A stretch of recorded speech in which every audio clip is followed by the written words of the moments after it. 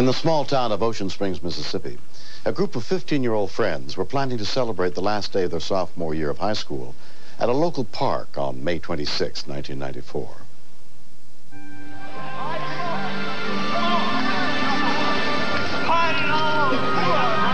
In our society, unfortunately, alcohol has a reputation of being a very, very safe drug. It's consumed very widely. However, it is not a safe drug. It is possible to die from drinking large quantities of alcohol. Among the group of friends there that day was Mike Michelle. We just decided, hey man, what if we get a bunch of whiskey and just take shots? We're just all happy. We thought we were gonna get drunk, you know, have a few good laughs and everything. Next day everything would be all right. But it didn't work out that way. Josh Platt was one of the drivers. I got to be the poor, I guess, because I didn't want to do it. I didn't want to drink. I knew they weren't going to handle it too well. Yes! Get another one! After I took my fifth shot, I had to puke. I quit because I just didn't feel like playing anymore. I didn't even want to do it because I don't feel comfortable drinking in front of my girlfriend because I don't want to make a fool out of myself in front of her, you know? I remember Mike says, no, I don't want to do this anymore. He goes, I don't want to get drunk. Y'all are out of hand, man. Around 6:30, Amanda Stringfellow came by to see her boyfriend, Josh's twin brother, Jacob Platt. Jake and I have been dating about 8 months. It's very serious. He's a big part of my life. It's like everything I do concerns him, I guess.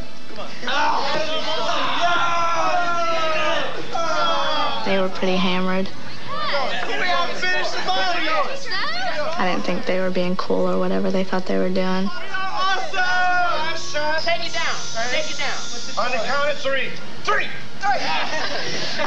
As they kept drinking, they kept getting louder and crazier and just started running around.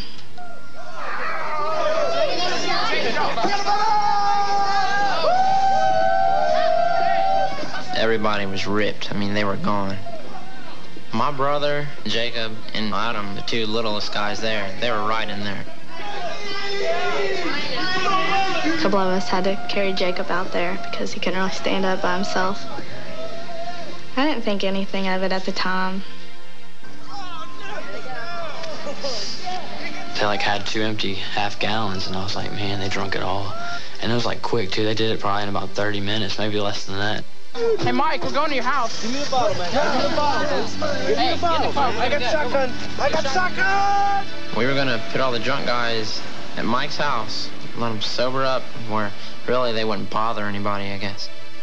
Tommy McNabb and another friend also decided to go by Mike's house that evening.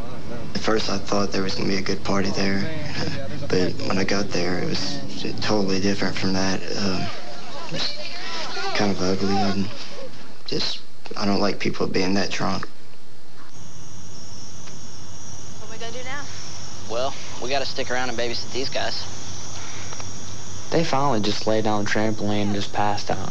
I'm just glad they're passed out. We thought they'd just wake up later, you know, and be okay.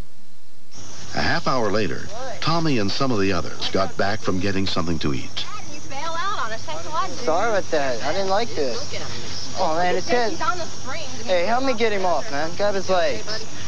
I had somebody else help me get Jacob off the trampoline and set him down on the ground. Hey, you all right?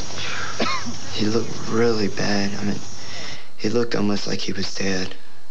His body was just really limp. Come on, man. Come on, man. Jake. He's gone, man. Adam. And I just kind of got really scared, you know, because he just looked like he had quit breathing and everything. Come here, Adam. Come on. I just started freaking out. I didn't know what to do. Help! Somebody come over here! At that point, I really got scared. Just playing some stupid little game with drinking had turned into all this. Hey. He didn't respond to anything that we were doing. He just kind of laid there. Come on, Adam. It was bad. Come on, Adam. That was probably the scariest moment of my life. I'll call 911. Somebody said, call 911. So I went inside and called.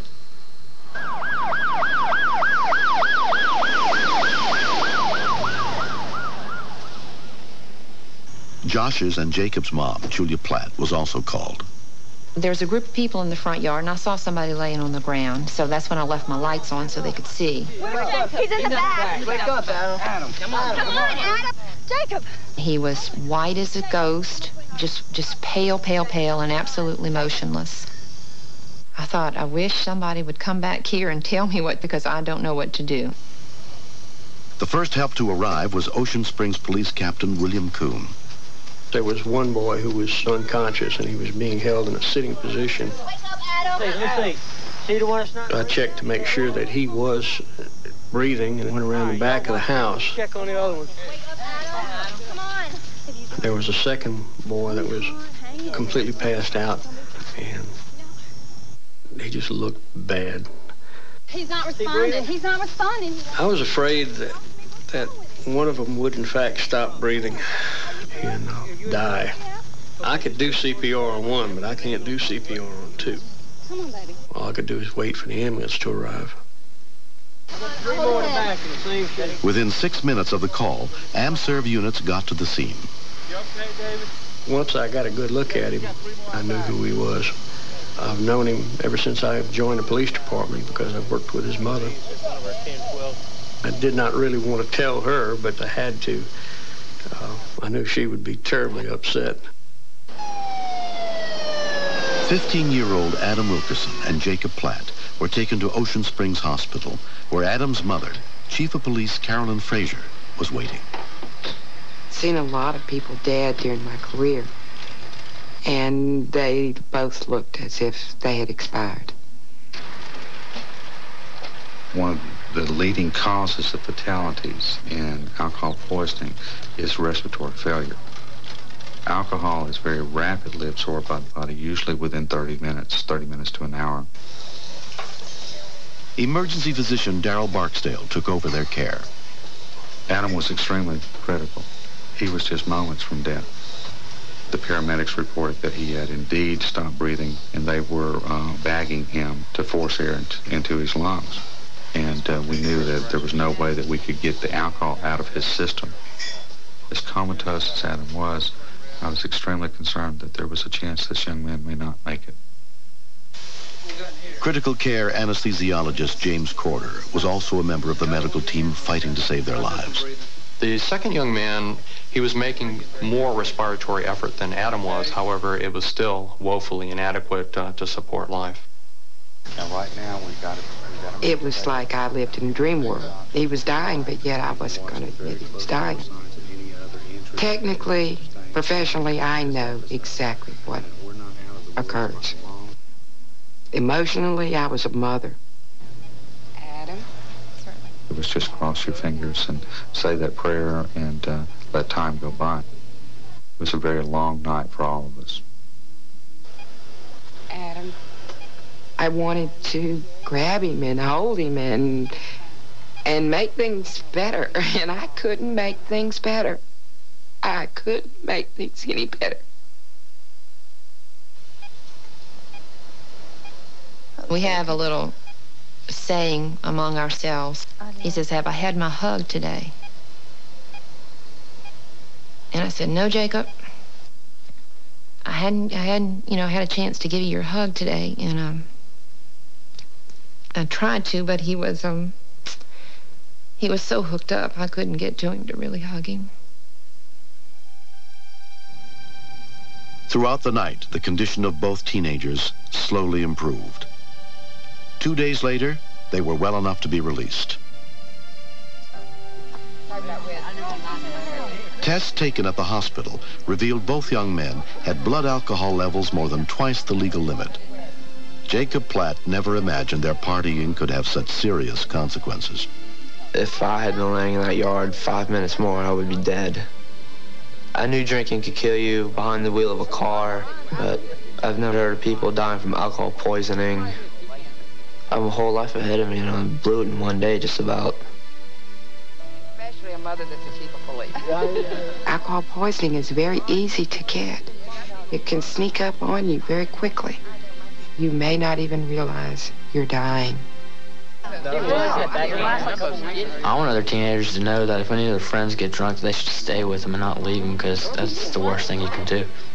Even though people say that you're just gonna like pass out and be okay and wake up, it might not be it. You might die. I gotta confess, it was me. I believe that the true heroes in this were the individuals that activated the 911 system. I would estimate that another 10-minute delay would have meant the difference between attending funerals and starting school this year. Hey, Tom. There is no way that I could pay back the rescue team or the emergency doctors or the ICU staff for what they've done. There is no payback for a child's life. I want people my age to know that you have your whole life ahead of you. I mean, you can go out and have a good time without having alcohol, and just be careful. Adam Wilkerson has also changed as a result of the incident. I realize how lucky I am to be alive, and I learned if you drink, to drink responsibly and not to get out of control. Don't play any games. It's really no winner. Hey, touchdown!